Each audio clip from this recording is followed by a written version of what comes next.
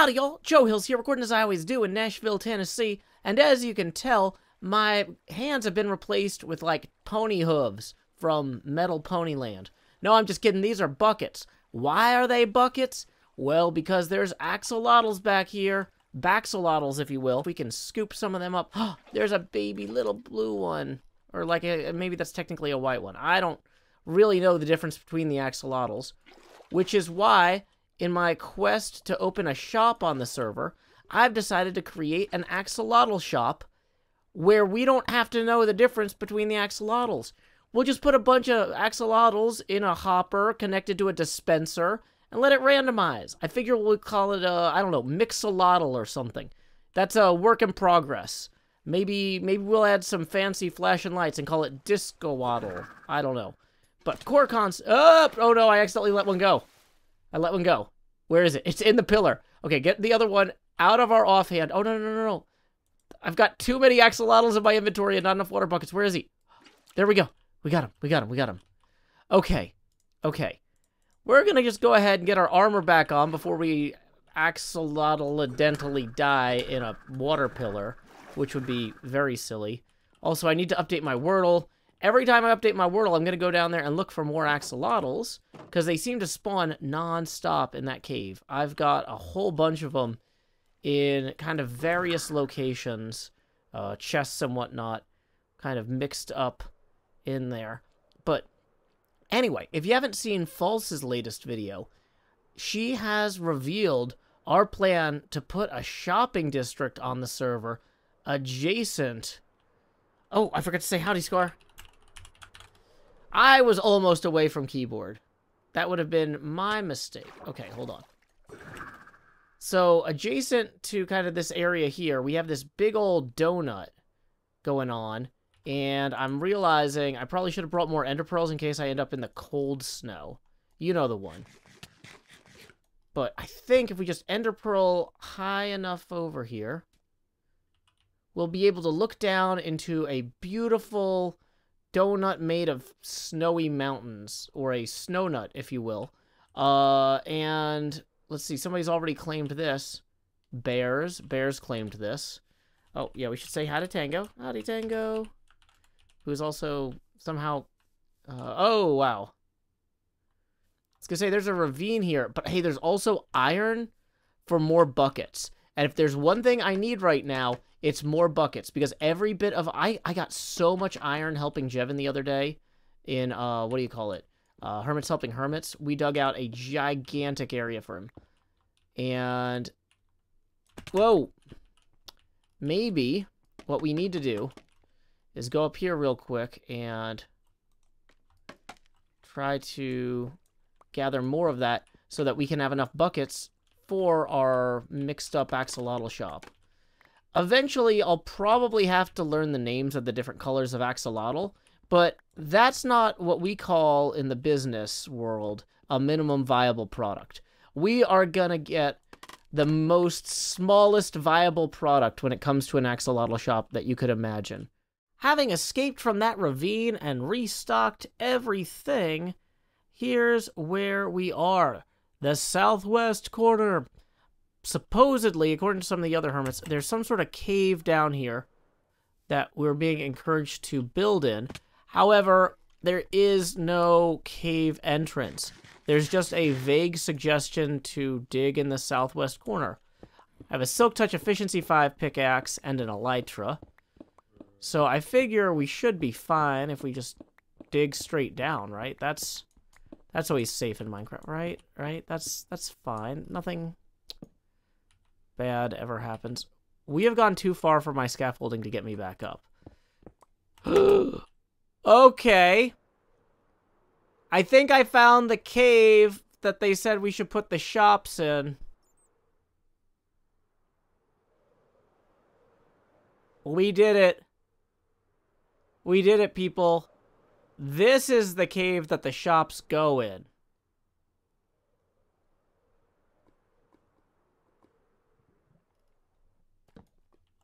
Okay.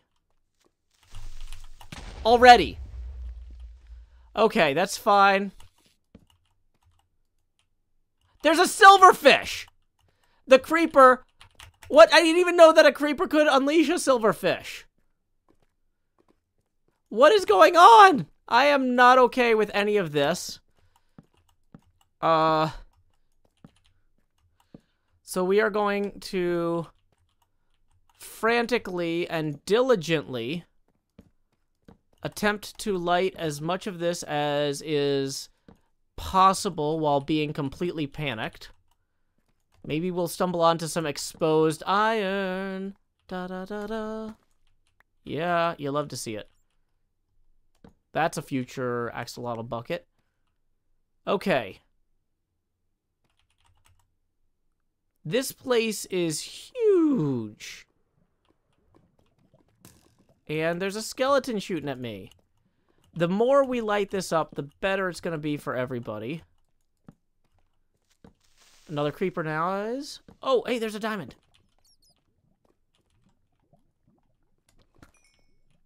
Boop. Hey, creeper, you going to expose more diamonds over here? No? Maybe? No. Okay. Well, now we have a diamond to go shopping with. That's cool. When the other shop's open, everybody's going to be jealous. They're like, hey, Joe, where'd you get that diamond? And be like, I found it on the ground. Because I'm really attuned to the ground. Which is important in it. Look at how high up that is. Ah. I've made the first diamond in the underground shopping district, and no one can ever take that away from me. You know what? Here's what we're going to do. We're going to go back to where we found that diamond. Okay, excuse me, Mr. Zombie. I need to just cut past you right here and continue lighting on my way back. You know what? I think that that's a good omen diamond. We're going to light this up so that nothing immediately kills us. I say running out of torches and then not looking for creepers. We're going to light up around and above that little area there. And we're going to claim that as the location of the first axolotl shop. Once we... There's a lot of those guys. That is more than I would like. Okay. Let's regroup. We're going to eat a quick potato. Quick potato. It's like a baked potato, but took longer or shorter. Okay. I wish you could pre-write signs. I would pre-write a sign and go throw it down there real quick. But instead we got to deal with that skeleton there. What weapons do we have? No weapons. No ranged weapons anyway. Okay, they're not going to despawn when daytime hits either. Okay, I think I'm out of their range. So real quick, we're just going to put in a solid stone pillar here. Nope, that's not a pillar. We gotta keep the lava away. Keep the lava at our face. Face your fears. And my fears are the lava. Okay. So what we're gonna do is we're gonna put a little sign here. Or we're gonna create a little scaffold thing here. Whoops. So that people know that this is a human-made thing.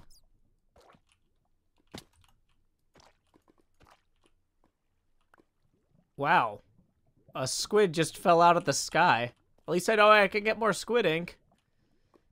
So I'm not sure if I'm going to spell mixolotls with a Y or an I yet, but we'll worry about that next. I am really, really far down here. Okay. Presumably we can climb up those water pillars while getting shot by skeletons, but we can also use our trident as well as an ender pearl to ender pearl jump out of here. He says bravely. Look at that! Now we're all the way back up to this level. Boy, those ender pearl trident jumps are fantastic. You can see down there where we lit up. That's looking good. I think there's a little bit of exposed moonlight there. Let's see if we can get over there. We can see maybe some of the exposed sky. Nope, no exposed sky. That was just a lighting glitch. I'm going to have a hard time figuring out where I dug down in here, aren't I? That's going to be a potential issue for me that we can revisit. Oh, there's like 3 creepers there.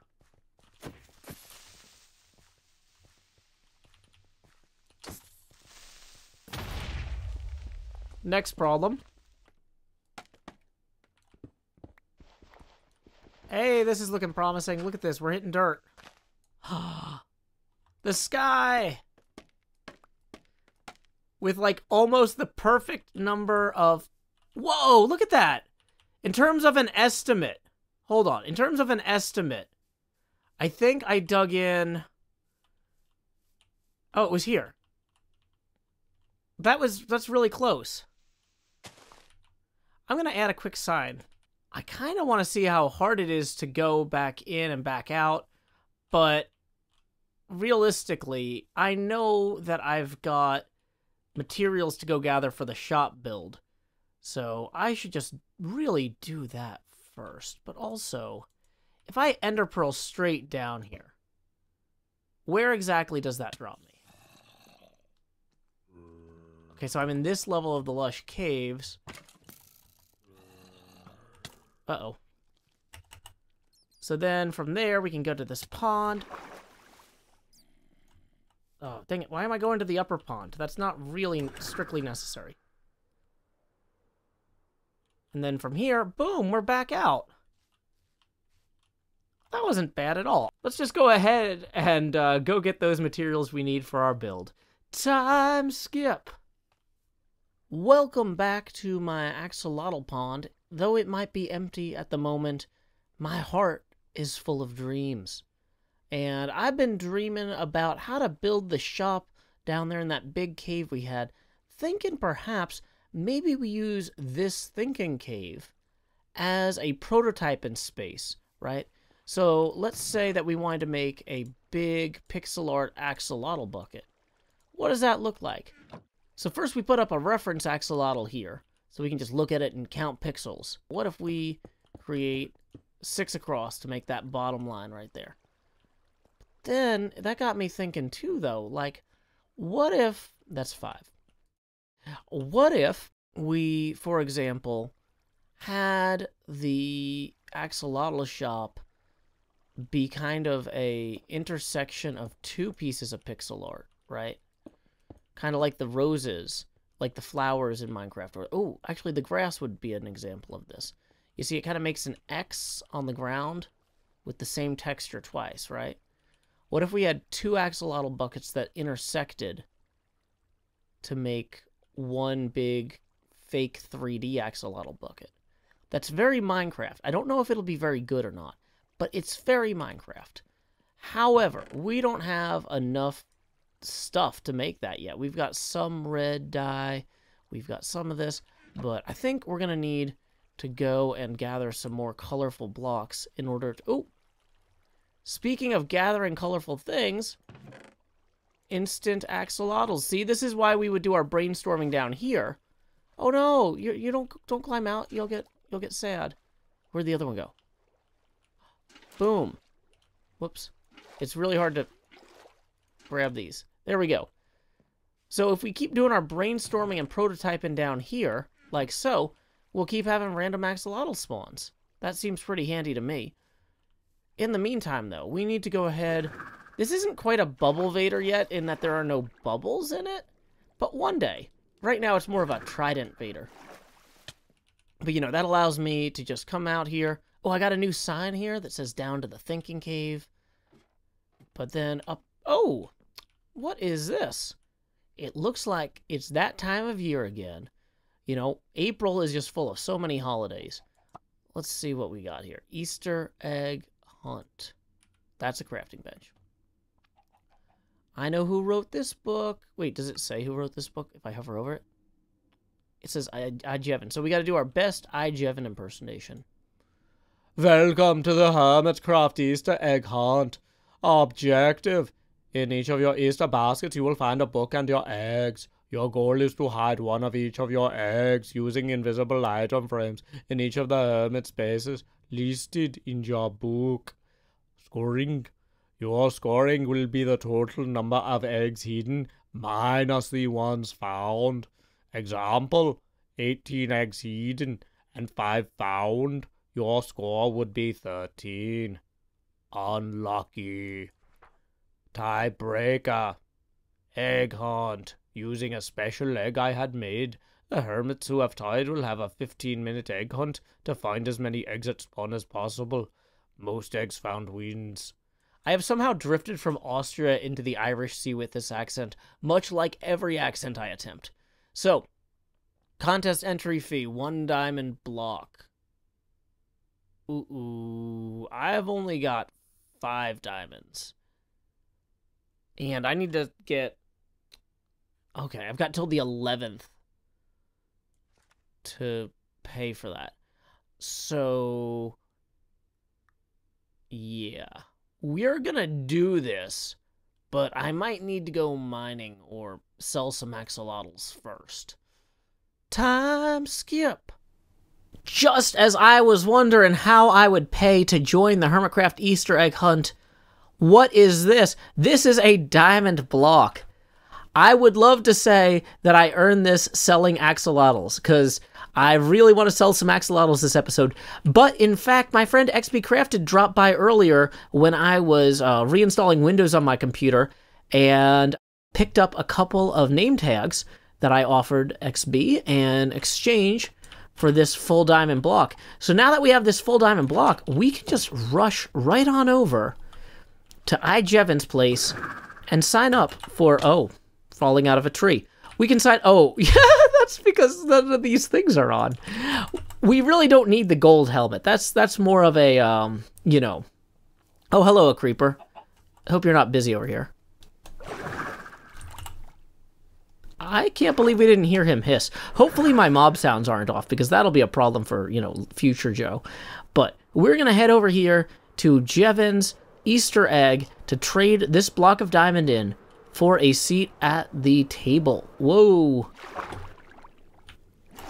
Now, I have maintained my current Rick Astley skin here because apparently when Jevin hired the artist to commission the Easter egg for the event, the artist didn't realize April Fool's was happening, and so Jevin got back an egg with me as Rick Astley. And so I want to be a good sport, and I want to transition from Rick rolling to egg rolling here as part of this contest. So we're going to say, at Joe Hills. Going to put that in there. Cleo the Unhideable. X best at this game. The true winner, Perlo. The winner, Zadaf. And Hypno. Oh, wow. We have to really come up with something good here. There we go. The excellent at Joe Hills. So we're going to go ahead and drop that in the sign up there. And we need to get on our way. We have a whole bunch of dispensers here that we're going to use to dispense axolotls. Oh no, we need to use droppers. I think the dispensers will just dump axolotls out on the people. Maybe that's better. Okay, let's try it both ways. Time skip. Well, folks, my idea to have this kind of be an intersecting diagonal, I didn't fully build it out yet. But I think I'm pretty sure that it's not gonna work as is. Like, the block palette I've been playing with, I feel like I'm good at block palettes. Scar's not good at skeletons. Let's make sure he's okay. But, like, I feel like maybe instead of having this cave inward, maybe it would be better if we had it kind of cave outward. Oh no, Scar left the game. Maybe he's really not okay. Oh boy. So here's what I'm thinking. What if we have this cave outward? Wait, we could actually see what that looks like from just going to the other side. We could literally go to the other side and look at it. Oh no, because I put in another oh. Okay. I'm gonna say straight up, this is not better. At least as is. I think I'm gonna workshop this, and then we'll come back when we're not being pushed by a water stream and I don't know, try and figure out a better way to do this. The core concept of the shop is sound, but we need it to look presentable too. So anyway, here we go. Time skip.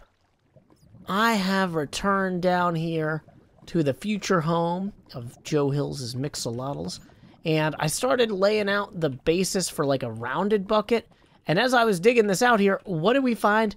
More diamonds. Truly, this is an auspicious place to open up an axolotl shop. Wait! What? Okay. You know, we found one diamond, like, right there. And I thought, this is a good omen. And then we just got 5 more diamonds already. Wow, okay. So clearly, this is the right place to be opening a shop on the server if you want to find your wealth. We are just unlocking untold riches left, right, and center here. I'm going to go ahead and work on getting the rest of this pixel art kind of built out with this new kind of more three-dimensional base we're working on. So here we go. Time skip. In the process of lighting up more of this, I stumbled onto more diamonds. I'm getting rich here in the shopping district. This is the Fortune 3 one. Yes, yes. Look at this. 6 more diamonds. Zombies everywhere, and I've got Scar's axe to swing. This seems like an endless voidscape of inky night waiting to bring upon us blight that will just make our shops feel encloaked in some sort of oily, greasy smoke without end. There will be no place for creativity, my friends. Wait. False. Let me scratch that and reverse it. Look at this. We are lighting up a ton of this space, and there's even a cute little axolotl face. It isn't perfect. I am going to have to really heavily figure out how this is going to need to look in the long term, and maybe not fly into it. Cleo and Jev heard that I was breaking ground today, and they wanted to help me work on the entrance to the cave system. Let's see how that goes. Okay, so this is enough to make 1 stack of TNT, right? So, here's what I'm figuring. Is oh, no. I'm just going to go down with an ender pearl to the bottom of this, and then pillar back up with the TNT. I really wish I had a flame bow right now, Joe. Oh my god, I would shoot down there so fast. Okay, I mean, so nothing's ever stopped you. what do we need, a button? Is that how that works? We do, in fact, need a button. Okay, I put a button on it. Oh, okay. Oh!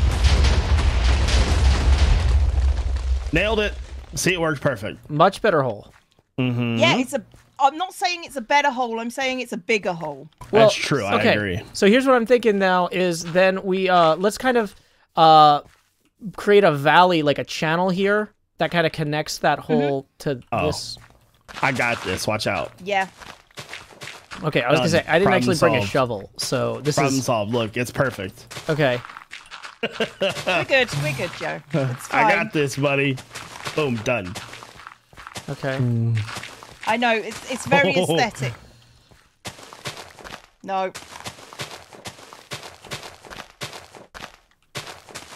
It's not often that I question Joe. What do you mean? You constantly question me. I mean, not as much as I'm questioning 3, 2, you 1, right now. run! Oh, is it? Uh-oh. I mean, I detonated one.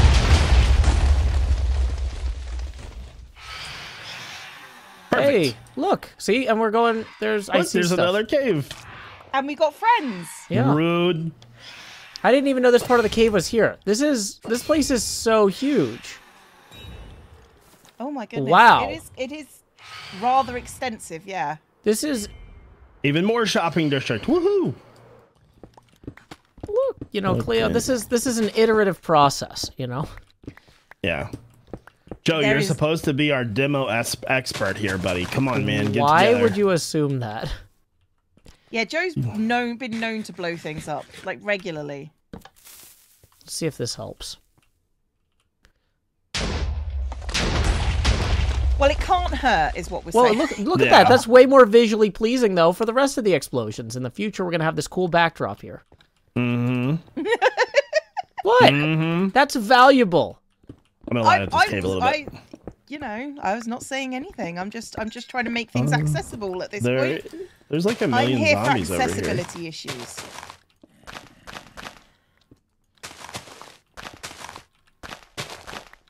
Jeff, you're not too close to that wall, are you? Uh-oh. I am literally standing on the wall. It's fine. How did it go? Hey, look at this. This is actually really visually pleasing. Well, there was some explosions, and then a zombie died, and then our chests blew up, which was awesome. Oh, our chest blew up. Oh, that's not as good. Yeah, we need those. Welcome to Mixolotls. Grand opening. See, this is what I call the front door, the grand opening, because it's so big. It's about 270 degrees open. And then over here, you know, we've got some signs like "Welcome to Mixolotls" at Joe Hill's proprietor, and also, you know, 1 diamond per button press. People can press whatever buttons they want, and then it'll dispense or drop an axolotl. Now, we've given them a bunch of names. This one doesn't have a name. Oh no! Good thing we quality assurance checked it. So we'll go ahead and name this one Rickon. Boom. We can just put him right up there. He's no chicken. So with Rickon in place here, I think that every other one of these should be named. No other unnamed little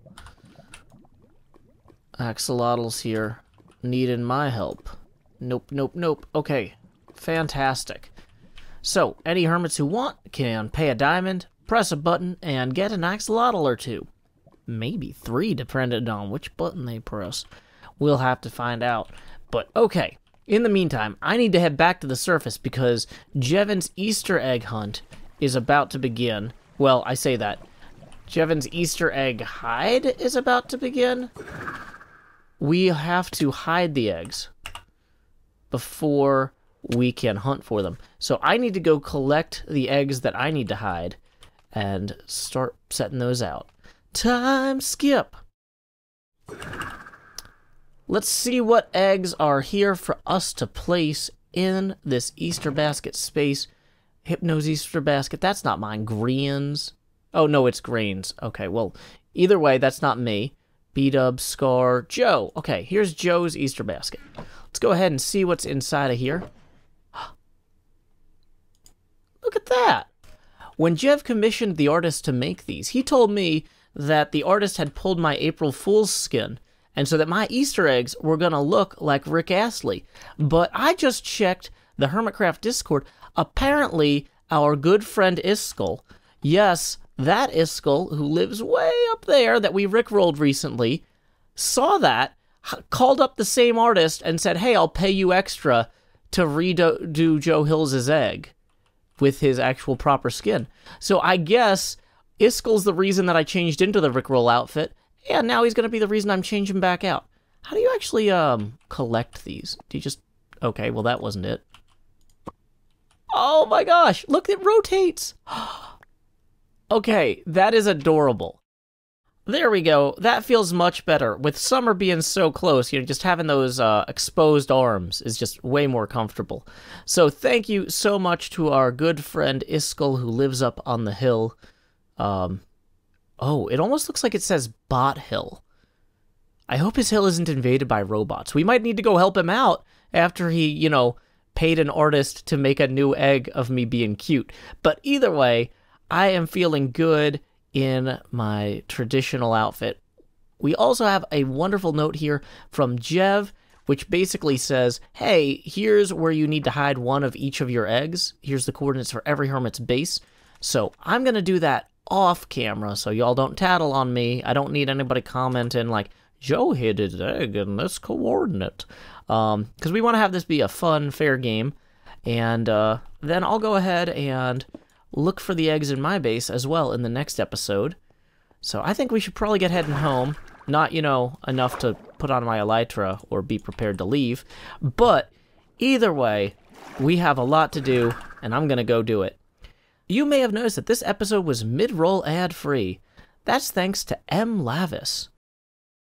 In lieu of that mid-roll ad, I will now read a haiku of my own devising. Groundbreaking is fun. Ground exploding is more fun. Surrounded by friends. Until next time, y'all, this is Joe Hills from Nashville, Tennessee.